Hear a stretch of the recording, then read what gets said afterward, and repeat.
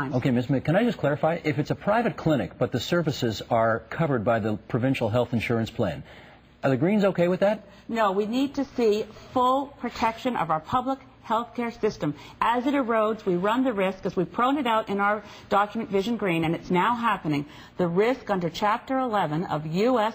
for-profit medicine coming into this country are simply too great. So would you nationalize all private clinics? We would need to make sure that the Canadian Health Care Act is fully enforced, and provinces should do so. But that's not answering my question. Would you nationalize all existing private clinics? We need to ensure the Health Care Act is enforced fully, and that's not a question of nationalizing. That's a question of living up to our legislation. Discussion here, because it depends. It's on provincial jurisdiction, and it's always the same story in Ottawa. When the federal has money, they're intervening in those jurisdictions. When they want to cut, they're getting their money back, but the needs are still there, and the provinces are facing huge challenges like it happens under the Liberals. And instead of settling for once the fiscal imbalance, which is not settled, as Mr. Charest, Mme. Marois, and Mr. Dumont are saying, we have to go like that instead of intervening when you got money, withdrawing what you don't have, because the needs are there, and there more and more need with the aging population. There is a way for the federal government to be involved without infringement with provinces, and it's what we will do. Another example is catastrophic drugs coverage. More and more in Canada, you will receive your cure outside of the hospitals where the government pays, at home, where many times the plan is not covering the drug that you have to pay, and it's maybe very expensive, thousands and thousands of dollars. I don't want to be in a country where people have to sell their house to pay for their medication. It's why we will have the federal government partner with the provinces for catastrophic drugs. Mr. Harper. Yeah, if I could just be clear on how the Canada Health Act works.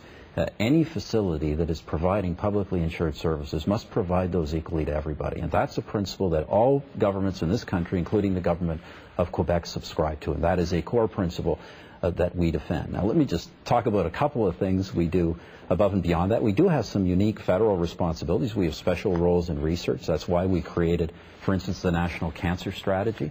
It's why we created the Mental Health Commission of Canada, where the federal government can work with professionals and work with others who are involved in the research side of Medicare, and often in cooperation with the provinces. We heard at the beginning of this about the need for family doctors. And the other need, as Mr. Dion mentioned, is for coverage for medications your doctor says you need. Time and time again, people will tell me they can't afford that, and it breaks their heart. Of course, we heard the same promise from you, Mr. Dion, or your predecessor in 1997. 11 years ago, they said they'd bring in pharmacare. It never happened. We're proposing that, and the way we propose to pay for it is rolling back these huge tax reductions proposed by Mr. Harper, freezing the tax level so we can afford health care. Thank you, It's a question Mr. of priority. Greetings from the prairies.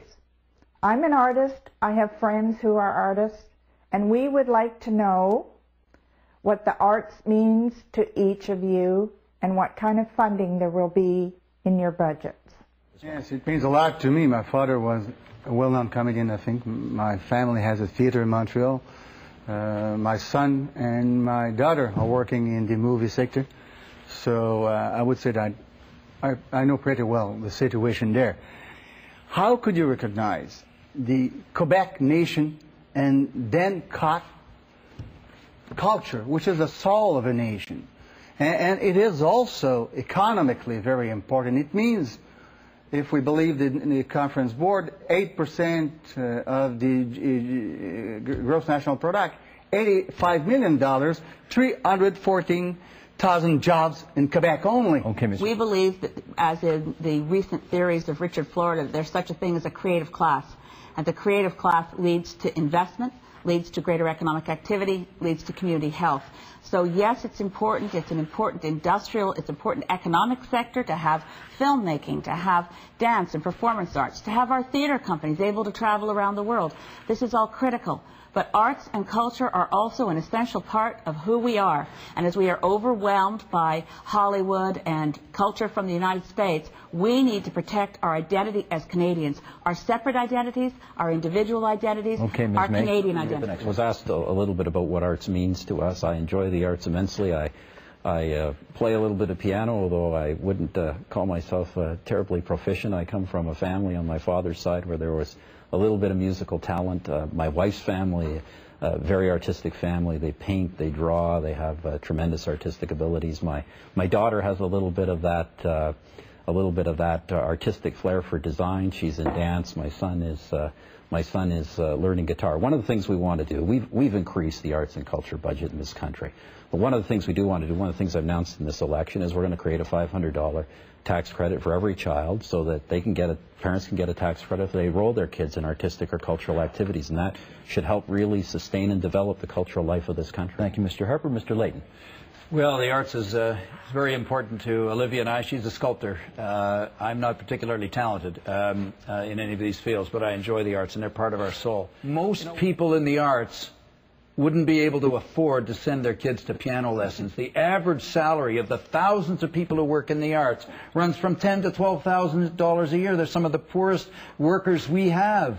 What we say, it's time to give working artists a decent standard of living and make the first $20,000 of what they earn on copyright and residuals tax-free, and provide some assistance to them in the tax system. Let's support the arts and their workers and their families in a real way. Much of the reaction to his government's decision to cut the arts has resulted in a real pile-on from the other four of you. And I want to know whether you think conservatives are barbarians. Simple as that. Mr. Dion. Hey, hang on a second. Hang on. Let's go. Mr. Dion. I will choose my words. I think Mr. Harper has considered our artists as enemies when they are our inspiration. It's what you have done, Mr. Harper. In fact, it's not only the cuts, it's the fact that the way it has been announced, a Friday afternoon with the internet, hoping that people will not take notice of it. And it has been announced after by your spokesperson, not by the minister, as if we were in the United States, President Stephen Harper. And also, it has not been justified by some management. You didn't say these programs were poorly managed. You said we don't like these artists.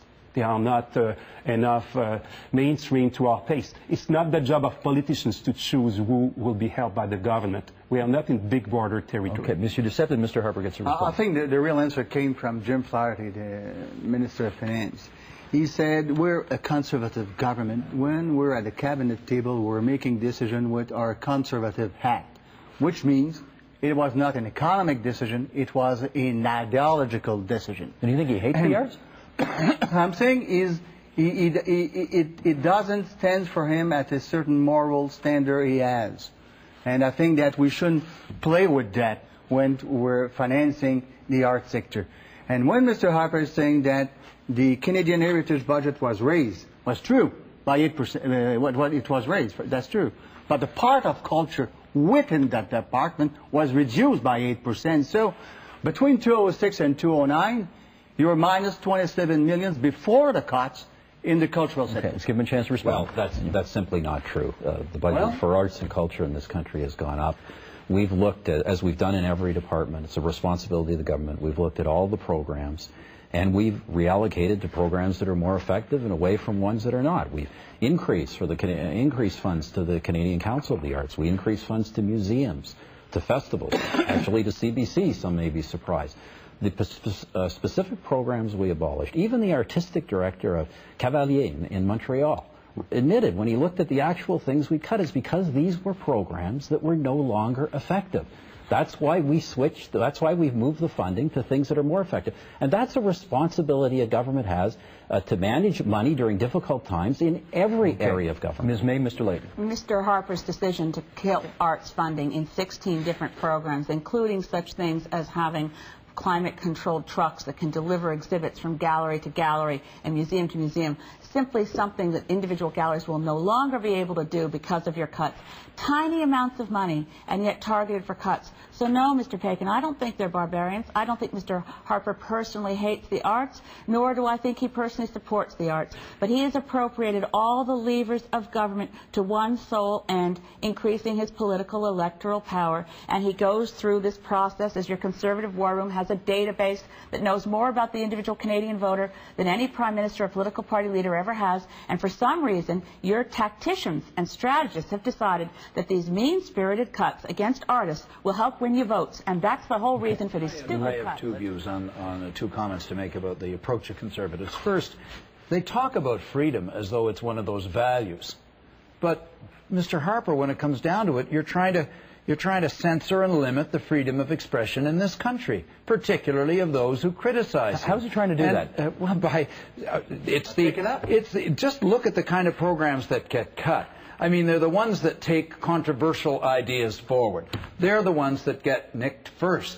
And that's simply wrong. And I'd say to you, the second one. Have an example of that. Well, the foreign promotion of small and independent films coming out of Canada. You're saying, why would you cut that? You're saying we cut those based on the film? Well, the memos that came out of your political offices mentioned names like Gwen Dyer and Avi Lewis as reasons that programs were cut. Okay, so Ms. if you want to I deny promise, those